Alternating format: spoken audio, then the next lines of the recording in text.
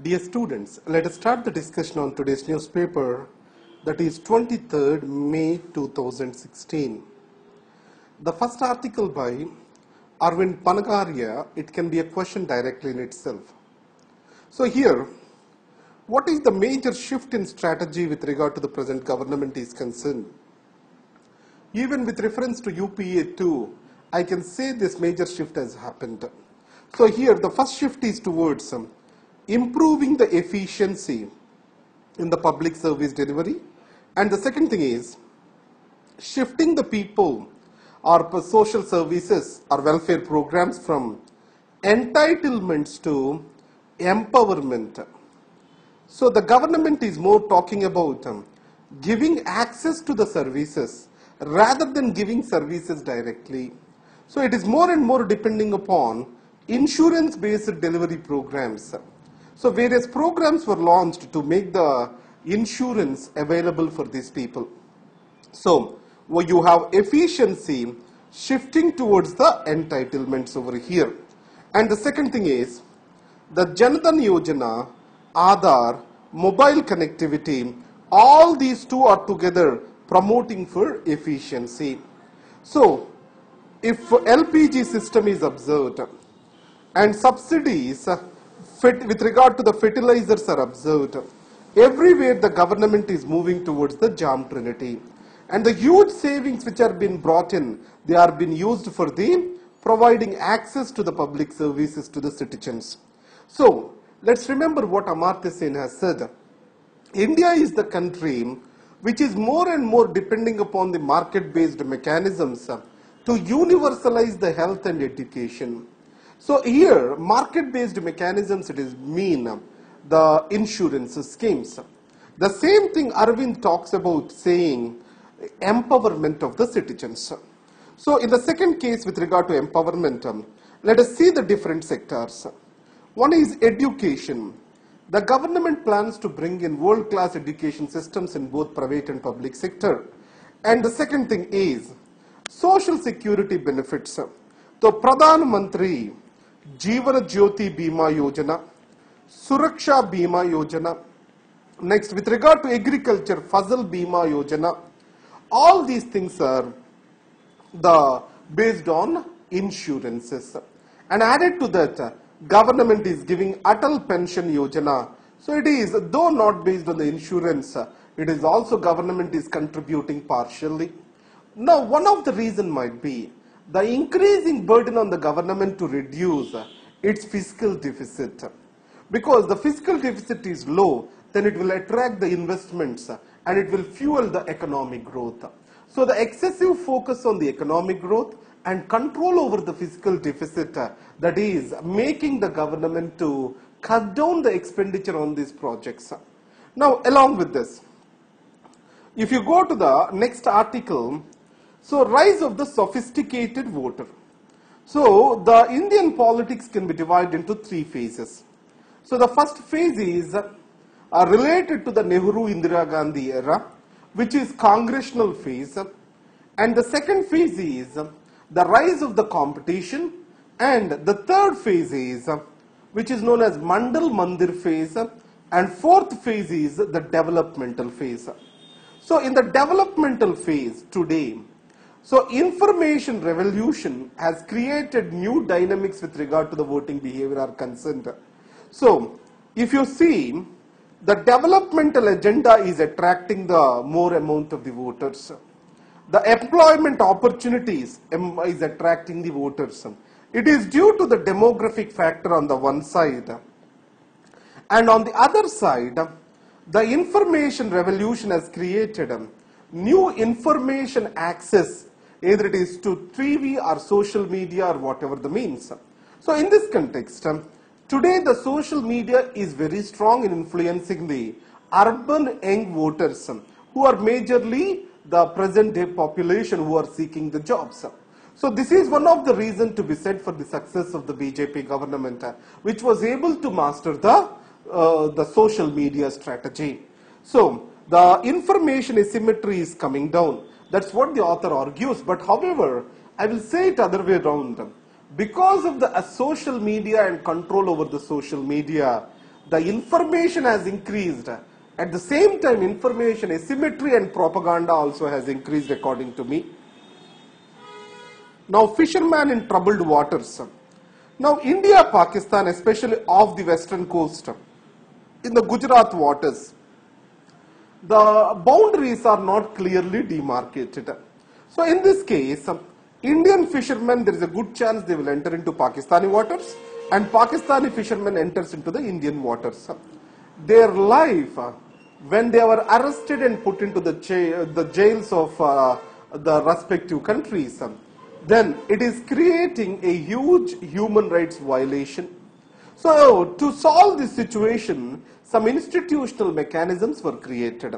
One among that is Joint Judicial Committee on Prisoners, which consists of the retired judges. Now, this is no more functioning. So, this has to be revived. That is the central demand of this article. Now, inclusive development or inclusion and development. So, if the development has to be sustainable, it has to be inclusive. Inclusive not just mean economic inclusion, it also shall be social inclusion. So, if you take the Assam elections, the BJP's major plank is development, and at the same time, the curtailing of the illegal immigrants from the Bangladesh. So that's why the certain Muslim-dominated areas also have elected BJP leaders. So in the long run, the Assam has to really take forward the development. So instead of building the divides, the government has to work towards bridging the divides. So the development and inclusion cannot be separated from each other. Now coming to the reusable launch vehicle. So this technology will save millions of dollars for India. So a rocket which is launched, if it is able to keep the satellite in the orbit and it is come back onto the earth again, so then we can call it as reusable launch vehicle. So when it is entering the atmosphere, then this reusable launch vehicle, it faces a huge friction and huge temperature is generated. So the special tiles are coated over the vehicle, and if there is any micro fracture in them, it will burn down. This is what happened with Kalpana Chawla and death of the Indian-born astronaut.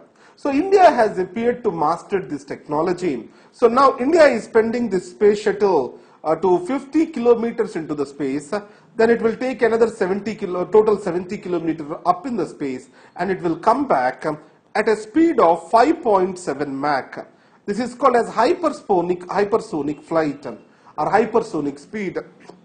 So that, and because of this, it is also called as hypersonic flight experience 01. Now coming to Vietnam. So especially after the South China Sea and China's aggression in the South China Sea, the Southeast Asian countries, even they were enemies of the United States previously, they are moving close to USA now. So the major example is Vietnam. You know that Vietnam War has dented the image of the United States, and US was unable to win the war over here. Now in this case, the Vietnam and United States reapproachment is majorly related to South China Sea and China's drilling and also aggression in South China Sea. So United States, in this Obama visit, it wants to supply the arms to Vietnam, and it wants to demand for the human rights protection in Vietnam. This is what is going to happen. And coming to Naga outfit, let us know something about it. So when NDA government came to power, Naga peace talks happened. So in this Naga peace talks, intermediate Naga peace talks, it was mediated with NSC and IM faction. There is another faction, that is NSC and Kaplong faction. It was sidelined. Then Mr. Kaplong with other leaders, separatist leaders of Assam, Bodoland, they have established a united front, and this has led to an ambush in Manipur. So For the first time, Indian government in its deposition before a tribunal on the extension of the Armed Forces Special Powers Act declared that NSC and Kaplong faction is working behest of the China, and China providing for the necessary monetary and logistical help to this particular terrorist faction. Coming to the Indian Express, let us see the FDI flows. Now FDIs, these are the foreign investments. They flow to the places where there is already a better infrastructure and return on investment is high. So it means if there is underdeveloped area, either Bihar, UP, so in these areas probably you don't see large investments flowing in. So on the other hand, Delhi, Bombay, that is Maharashtra, and after that Tamil Nadu, Gujarat, Andhra Pradesh, where the relatively better infrastructure exists, there the FDI flows are increasing. So one way the FDIs are being criticized for the reason, as a reason for imbalanced regional development in the country. And coming to India, US and an eastward tilt. Now see, so there is a democratic axis which United States want to build against the communist China in Asia. This democratic axis consists of Japan, India, USA and Australia. So it will counter the China in this particular territory itself. Now on the other hand, if you take India's situation, it has majored its strategic and economic interests in the Persian Gulf. And Afghanistan is also strategically important for India, but USA is not much interested on giving a much greater space for India over here, so which is of greater concern to it. And it wants to take up a greater role again in the democratic axis against the China. So this is what is a major difference between these countries' central point. And victory for populism. With regard to Tamil Nadu elections, a rent-seeking behavior is established where the electors, they are being offered post-electoral bribes in the form of the freebies. Because of this competitive populism, the long-term growth of the state is getting affected. Employment is getting worsened. Added to this, the populism is associated with authoritarianism. Now, anyone who is criticizing the government is facing the sedition charges or defamation charges. So in these circumstances, so the victory in Tamil Nadu, author argues that it is an authoritarian populism. And if you see the freebies offered by different political parties, I can call it as competitive populism too. Now, India's Chabahar test, what does this mean? Now, the Chabahar port, it was agreed for building in 2003, and it is very strategically important for India because it provides an alternate access to the Afghanistan. And added to that, Central Asia and West Asia, many of the countries, the access is being limited through the Pakistan. So it is one of the greatest tragedies of dividing India, where India lost access to its west. So in this context, the Pak-occupied Kashmir is another reason India lost the contact with Afghanistan.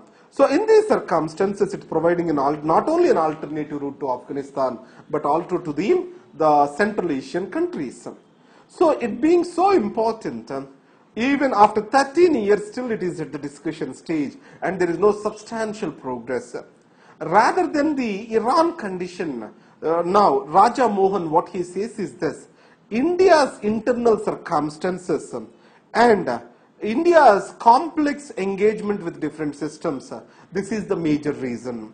So India may say it as strategic autonomy. More than the strategic autonomy, it is the failure of India to bring in a coordination between different agencies which are able to take up projects outside India. It is not only the story with Chabahar port, but any large projects taken outside the Indian subcontinent, it is facing the similar challenge. And coming to crude risk. Now, what are twin deficits? the fiscal deficit and the current account deficit we call together as twin deficits. So with regard to the fiscal deficit, now the fall in crude oil prices, it has helped both the deficits. Let us see.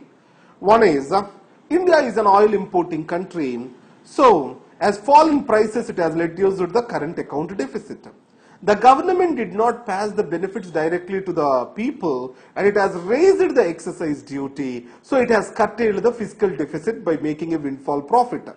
Now in these circumstances, if crude oil prices increases, the world situation which was faced by UPA2 government, that is high inflation plus twin deficits, this can be a danger for the growth prospects of the country. That is what is this editorial talks about. Lie low in Nepal. So with regard to the Nepal, the Communist Party of Nepal, United Marxist-Leninist and Maoist, they have come together. So in this case, their common stand is anti-Indian nationalism, raising the sentiments against India and strengthen their nationalism.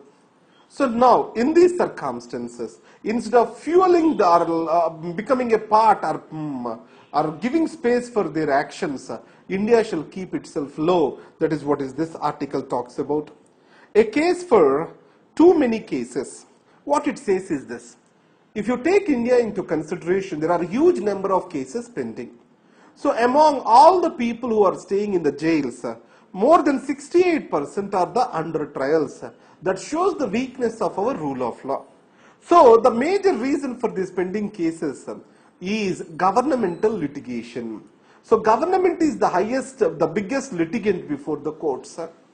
So in these circumstances, what is suggested is this. The police and improper investigation techniques added to that just making the people or else booking the cases against the innocent people, and most of them belonging to marginalized sections and minorities, it need to be avoided. If these police excesses are avoided, then automatically it also leads to reduction in cases pending before the courts. That is, as government litigation is going to come down. So these are the articles for today. Thank you very much. All the best.